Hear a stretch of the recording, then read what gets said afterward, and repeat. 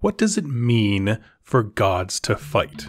Right, you see, in AOS we've heard of gods and even god beasts fighting with one another. We have, Grimnir and Volcatrix, Sigmar and Gorkamorka. These, titanic battles that leveled mountains and carved canyons and were so epic that they form the basis of some primitive religions within the realms. It's all very vague and very over the top, quite frankly. And we've even seen when a god fights mortals, as when Alarielle took on her war aspect and annihilated the Nurgle forces guarding the Genesis Gate within Ghyran. Or Marathi Ascendant coiling around the throat of Anvilgard by claiming the city for her own. But those things, right, the mythos side of stuff where it's vague and kind of, long before our time as viewers in this story, and mortals versus a god, they're a little bit different, right? They're not the same thing as two deities standing in front of each other, toe to toe, right? Forget the mythical stuff. What does this fight actually look like? To have mortals, servants, sycophants watch their deity, sovereign, their king, everything, and reflection of all the realm and authority that they've raised, mirrored against them in the battlefield. Right? Equal devotion, equal, standing with your deity. Two armies clash. And what are the consequences of such a cataclysm? That's what we hope to explore this week by talking about Broken Realms Teclis, a story that, at its heart, is about consequence. The consequences of hubris and selfishness, greed and arrogance, culminating in Nagash, Lord of Undeath and the underworld of Shyish, going toe-to-toe with Teclis, the mage god of Hysh, the realm of reason and enlightenment. And friends, I hope you join me for this adventure because we're about to go on a wild ride of mistakes, error, misplaced confidence, and again, above all, consequence. Now, if you are just jumping into the narrative of Age of Sigmar, first of all, welcome, I'm so glad to have you. I do suggest checking out my series on Broken Realms Marathi, the first book and the one that came out before this in the Broken Realms series. It's certainly not required reading or anything like that per se, but it happens around the same time frame. So if you're taking in the lore as a whole, I would definitely start there, and I'll put a link to that playlist in the description down below. But our story begins here in a small, remote town within Hysh called Settler's Gain. This is a picture-perfect example of what the realms could be, where we have a city of Sigmar filled with all the races that bring that faction to life, as well as a detachment, a local detachment, of Lumineth realm lords within the city. Now, one thing to make immediately clear is the peace between all these different factions, right? It's very harmonious. The humans here work and toil and thrive, and the Lumineth act as their spiritual leaders, their scholars, and train them in the arts of magic and meditation, hoping that by, settling in Hysh, a new level of enlightenment could be given to the race of man and dwarves and all those kinds of things, or all the different races that make up cities of Sigmar. In fact, we really do learn that the Lumineth have an active role in teaching mankind magics, which makes sense. They've always been kind of an academic-style race. But the realms are not so peaceful as this little quaint city because Nagash, god of undeath, has already set in motion his ploy to seize the realms. The Necroquake, that setting-wide power play that saw all death magic funneled into him, the dead across every realm rise up, be it, zombie, skeleton, or geist, and it birthed an entire new faction, the Nighthaunt. In addition to all that stuff, it radically destabilized not only Shyish as a realm, but the way magic works in every realm. The Necroquake was a blight upon the natural order of reality, and while it did happen a little bit, sometime previous to this story beginning, the effects are still being felt. Now, as we look upon the city of Settler's Gain, the horizon begins to be set aglow. A colossal Nighthaunt army is on its way.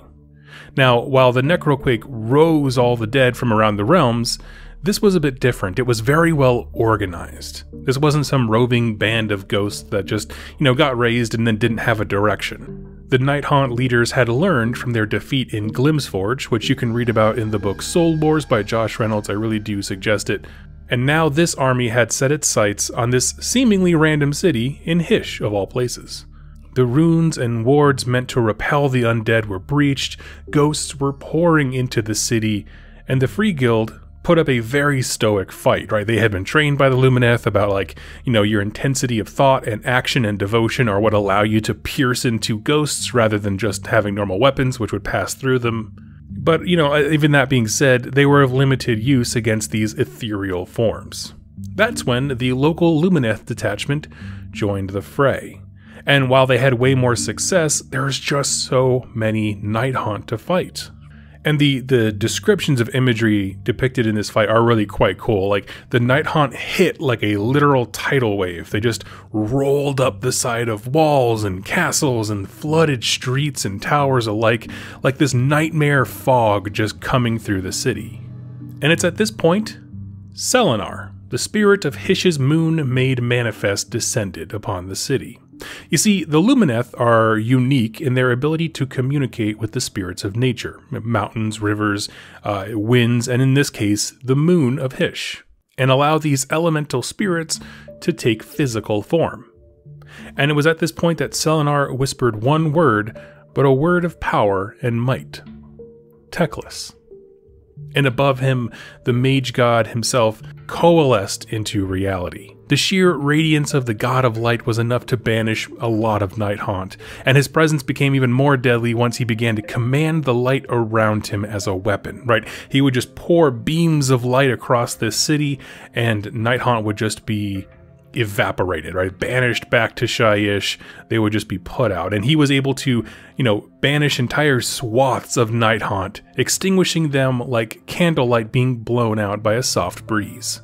One contingent of Nighthaunt rose to meet this new threat, because of course Nighthaunt can fly, so they just charged up into the sky after him, and mid-flight, Teclis looked upon them. He saw the terrible curse that Nagash had laid upon these souls, right, pushing their eternal punishment into a weapon that he wielded for selfish purposes. And in Teclis' mind, this is not how undead spirits are supposed to be. They're supposed to be in their little perfect afterlives in Shyish, not pressed into a terrible, haunting military service for eternity at the hands of Nagash. So with a word, the spirits hurtling towards him were freed from Nagash's designs. It's like he took apart the individual punishments that Nagash had put upon them. And in fact, this is really rough. They regained mortal form. So he literally just brought them back to life, and then it's just a bunch of people and horses midair. And of course, they plummeted to their deaths immediately, which, side note, is the most jerk move ever because, I don't know, it needs to be an ability in this some kind of narrative format, right? You turn Nighthaunt back into humans or whatever, only to let them die again is... It's awful, but like in the best way possible. But the point wasn't really to eliminate them as enemies, but undo the twisted eternal punishments of Nagash. These souls, even though he just let them drop and die, were now free of their haunted forms. They were free of being pressed into service of an arrogant god. And in barely any time at all, Teclis had cleared away nearly all of the Nighthaunt army, leaving only a few scattered leaders alive, allowing them to crawl back to Nagash and make a report. Now, friends, this scene that I just depicted, right, the battle for Settlers' Gain, is not even in the first act of this book. This is the prologue. This is them just introducing what's going on in the realms. What we are seeing is that Nagash has fundamentally changed the nature of the realms by destabilizing magic, and even though the Necroquake didn't work as intended, it did raise a whole bunch of undead all over the place, which Nagash quickly solidified into an army with the aid of his Mortarch, Lady Olander. And again, the plan did not work perfectly, but Nagash was no less interested in dominating the mortal realms, and that's why he unleashed the Ossiarch Bone Reapers and the Nighthaunt to conquer as they please. So this army arrives in Hish, outside Settlers' Gain, and it's meant to be an open act of war. Right? This is not some mindless horde that has a side effect of a failed spell. This is a conquering force. And this is an important part of the prologue as it sets up the next conversation. You see, Teclis is mad, like really actually quite ticked. The entire focus of this faction, the Lumineth Realm Lords, is the finding of peace between the residents of the realms and the true nature of them, right? Basically, mend the wounds of the realms themselves. Close any tear or gateway that leads to the realm of chaos. Well, the Necroquake acted as a fresh new insult to their mission, because it twisted the natural order of what Shyish was supposed to be. But Teclis, being the mage god, was very confident that he and his people could undo the damage Nagash had done. Which is its own, like, that's one insult, right? Like, you're just totally going against their entire mission, you're trying to break the natural order of things. But in addition to that, he dared to tread on Hysh, right? And those two are both transgressions that cannot go unremarked upon. And so at the end of the prologue, there's sort of a cutscene on one of the opening pages showing the Knight of Shrouds, giving Nagash a report of what happened at Settler's Gain. And at this moment, Teclis appears in the presence of Nagash himself. I'm sure it's just sort of like a projection, that kind of thing, but he goes straight into the holiest chambers of Shyish unannounced or uninvited. Which again, is an insult to someone like Nagash. Now I'm going to do a bit of a sum up of their chat. Essentially, Nagash says Teclis will pay for such an intrusion. Teclis responds, "Yeah, you too, buddy, you marched into Hysh."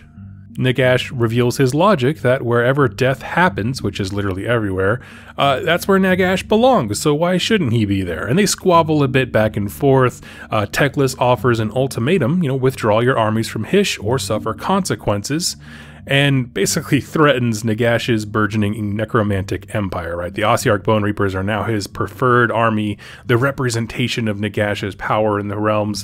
And he's like, it'd be a shame if something were to happen to that. Which, as amusing as it is for us, as for readers, is exactly the wrong move to do with Nagash, right? His ego and his presence. Ultimatums are not the way to speak to this dude if you actually want him to comply. But then again, this is one of the very few reasonable offers that exists in the Age of Sigmar lore, so I don't know, it's kind of a wash, it's one of those things like, that seems reasonable, but the way that you presented it was completely unreasonable to the person that you're speaking to. At this point, Nagash basically banishes whatever, image or projection of Teclis is there, and he starts giving orders to his Mortarchs, okay? Here's the basic plan. I want you to seal as many doors leading to Shyish as possible, and we're going to use them to make the realms suffer as much as possible. And on top of that, Hysh needs to suffer the most. Now my assumption at this point is there are still gates leading out of Shyish, but he's talking about messing with ones that lead into it. Remember, not all realm gates are two ways. And friends, like I said, that was all the prologue. So going forward, we're going to be talking about Act 1 of Broken Realms Teclis, and I wanted to pause the video here for the day specifically because this is an incredibly interesting and important prologue beyond any of these books. First off, we're introduced to a new Cities of Sigmar, Settler's Gain, which there are rules for in this book. But more importantly, it introduces us to our two champions of this narrative, Nagash and Teclis, and the reasons why they're being pitted against one another. Now on the surface, this looks very much like a simple turf war, right? Nagash marched on Hysh, Teclis said go away, Nagash said nah, and so they start fighting. But there's actually a lot more going on here. Because these two personalities are simultaneously opposed, yet mirror one another. And here's what I mean. Nagash and the power of Shyish are the ending of things, right? A world of death and stagnation, where Teclis, of the realm of light, of Hysh, is defined by a place of enlightenment and reason. One is darkness, the other is light. Obviously, Ulgu factors in here as well, but they're really putting these two opposed to one another because Nagash doesn't want you to have any form of enlightenment and reason. He wants subjugation, right? And that's different than, say, something that happens in Ulgu. But more importantly, on a personal level, these two characters suffer from the same flaw, hubris. And while they have maybe sometimes similar goals, they go about it very differently and do so in a way that will always inevitably lead to clashes with other factions. You see, Nagash wants to get rid of chaos, right? And that's awesome. Say, lots of people do. However, he also wants to see himself made as the ultimate ruler of the realms. His logic is, everything dies. It'll be under his control at some point anyway. Why waste the time? Let's just speed it up. And of course, killing all the mortals across every realm is a great way to do that, right? Everything just dies instantly.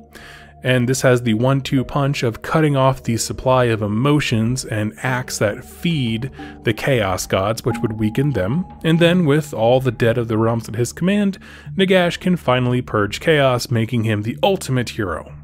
On the other side, we have Teclis, a character who consistently decides, I know what needs to be done, and I'm the only one willing to do it. But he does it to a point where there's grave consequences, right? He's intelligent and skilled, and from one perspective, usually right, but in his arrogance, neglects bringing others on board with his plans. And all of us can agree, from what we learned in grade school, team projects suck, but that does not excuse him. Say, for example, that there was some, unopened realm gate that Teclis needed to shut down or destroy underneath a city. He wouldn't ask permission or try to get innocent people to safety, he would just collapse the city. And again, he's right, the gate needed to be destroyed, but you went about it in the most self-righteous and careless way possible. That's just a hypothetical example I came up with.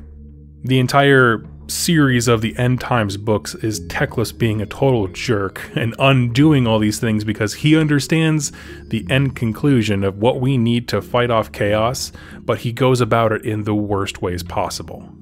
And he also has a plan to rid the realms of chaos. He and his children, the Lumineth Realm Lords, have learned to mend tears in reality, closing the realm of chaos off from the mortal realms. But like in our example, he's not bringing anyone on board with this plan. He's just forming an army and marching all over the place over everybody else's realm, even though he cares when Nagash comes to his, he doesn't mind going anywhere else, acting like he owns it all, which of course is an act of war, just like Nagash is doing, but his plan, oh yeah, but we're doing this to fix everything. It's like, well, that doesn't matter to everybody else. You're still just marching on my turf. They're so similar in temperament, again, not in the type of power that they wield or in their values, but it's this level of arrogance and hubris that is the ultimate folly of both of these characters. And their plans, however, altruistic or deviant they may be, will lead to folly. And so for the rest of this week, we're going to be talking about the ego of two titans aggressively failing at one another until fists start swinging, and I hope that you will join me for it. But friends, tell me your thoughts. What do you want to see from this coming battle, right? Who's your money on, first of all, if you haven't got the book already? Do not leave any spoilers in the bottom. I really do appreciate it. And do you agree with me on regarding the ego of these two? I know the whole light versus darkness is not the best contrast because Olgu is the darkness. That's kind of their thing. Life is the opposite of death, and so on. I know that's kind of a weak point, but what I'm saying is the characteristics of these two make for a wonderful pairing, right? Just because they're both, like I said, they're going to aggressively fail at one another. That's my key speech of what this story is going to look like. Is everybody is so full of themselves that they're going to constantly underestimate one another because they're so sure that they got this on lock. And you'll see what I mean throughout the week, but I hope that you join me for it. If you wouldn't mind when I do these kinds of videos, it really does help me on a personal level if you could share this video with friends and let them know about it, just because I put a lot of work into these coverages of these big campaign books, and it would mean the world to me. So friends, thank you so much. Let's continue the conversation down below, and I will catch you tomorrow morning. Happy wargaming.